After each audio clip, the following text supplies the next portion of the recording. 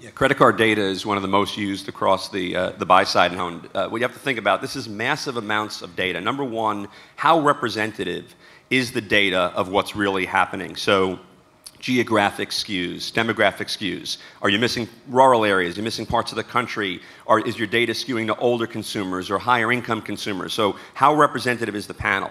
Then behind the scenes, there's the cleaning of the data. So not all data is the same. So for example, we have the transaction date. A lot of the other data out there relies on a post date.